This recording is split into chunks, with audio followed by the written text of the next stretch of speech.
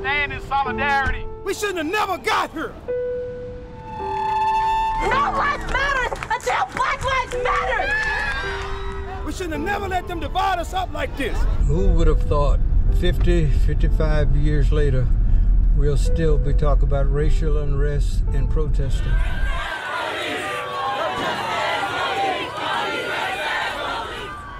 I don't agree with all the burning and looting, but I think it is about time that we do have equality in this country, and especially in the Black Lives Matter movement.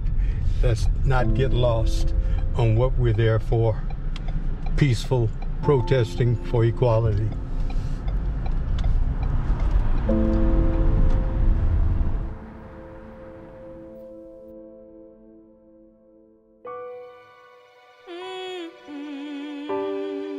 Coach Fry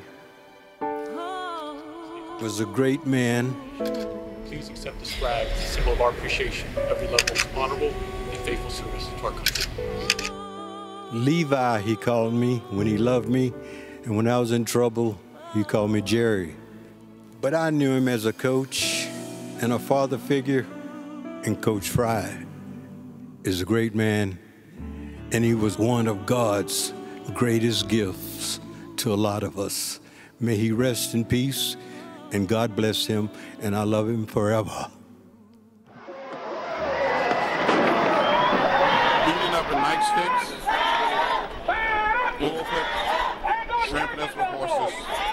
Bloody Sunday, just one of the indelible reminders of a time in this country that defined a man's value by the color of his skin, the Civil Rights Movement. Back to the church. A decade-long struggle to end legalized racial discrimination and segregation against blacks in this country.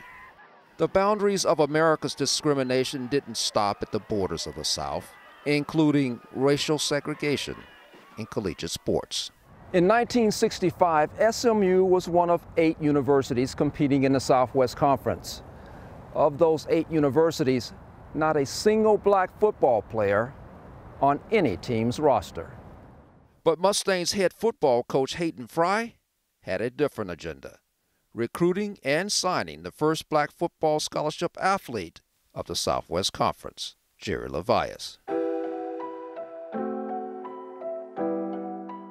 Considered by many the Jackie Robinson of the Southwest, LeVias describes his years at SMU simply as a living hell. It was a nightmare. You weren't treated equal. You were lonesome, being spit on. You know, you called the N-word, you would be called an African or be called a monkey. The times that people would call me, I'd look at them and smile and say, the best one you've ever seen. Only time has passed, the vivid memories remain. LeVias recalls his worst injury on the football field.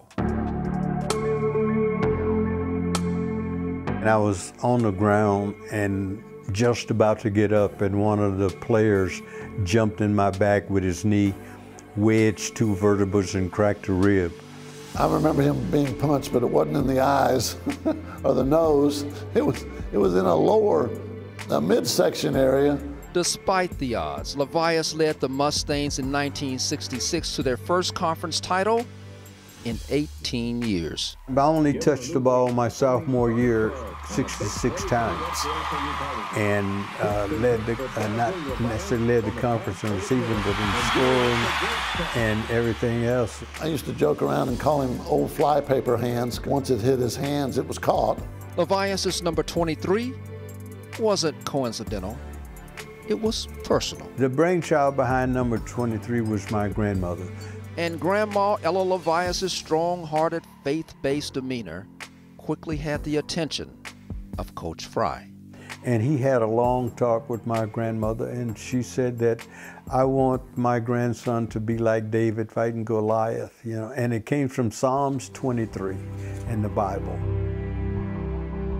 Even though I walk through the shadow of death, I will fear no evil, for thou art with me. Oh, and there was one other small thing that LeVias' grandmother demanded of Coach Fry. And before every game, Coach Fry made sure that I talked to my grandmother and she gave us a prayer. Including one game that found LeVias and Fry under the stadium bleachers in a phone booth with no money. Thank goodness for a band member at the concession stand. When he said, "You don't need that popcorn, let me have the money." So he put the money in the phone booth and we called my grandmother. Much like his grandma, LeVias relied on his faith to get him through most days. On the back of his dorm room door, he posted and recited daily the Serenity Prayer, 27 words that he would soon memorize. God grant me the serenity to accept the things that I cannot change, the courage and rely, I can, and the wisdom. Especially in the most troubling of times, as was the case against crosstown rival TCU. The one game that he admits he lost total control of his emotions after having his helmet ripped away, spat on, and held to the ground. If I'd have had a gun, really, I would have shot somebody. I lost it, and I dared anybody to touch me. And in true LeVias style, he channeled his emotions until his next touch of the ball, a touchdown. But unlike any other. That was one of the worst touchdowns that I have ever run in my entire life, because I did it out of hate. Hate does not hurt the other person as much as it hurts you. Despite the opposition, LeVias proved he didn't need everyone behind him. He simply needed the right people behind him. Many in the black community did very much appreciate what Jerry was doing here at SMU. The friends were the maids, the people at SMU that cleaned up the rooms and emptied the garbage. Understandably so, LeVias faced yet another battle, depression. However, he found renewed hope following a brief meeting on campus he could have never, ever expected. Beyond the campus of this great institution of learning. I went into this room and there was Dr. King. I had a chance to shake his hand and he says, "I've heard great things about you," and he says, "but I want to tell you, always keep your emotions in control." It's been 54 years since LeVias met with Dr. King here at SMU, and decades of changes to the game that he once played. But there is one thing that remains the same. Every year, a coach here chooses a player to wear Jerry LeVias' number 23 in honor of what he stood for and the hardships that he had to overcome while playing college football. I think every black athlete should be very grateful that he didn't give up the struggle.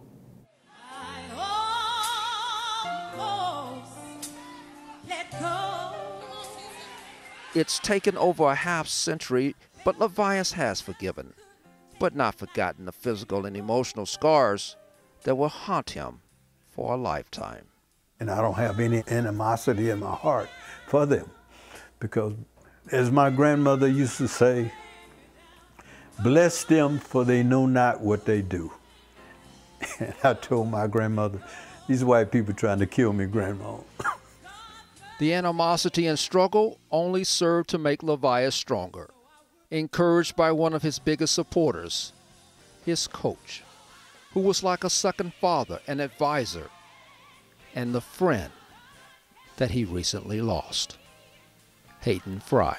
He had such an impact on my life. The lessons that I learned about people and what I've learned about how to deal with people. Say her name! But I think the thing that needs to be done is everybody just try to get along and love each other, because it is about time protesting would end. Free, damn free! But just treat everybody fair.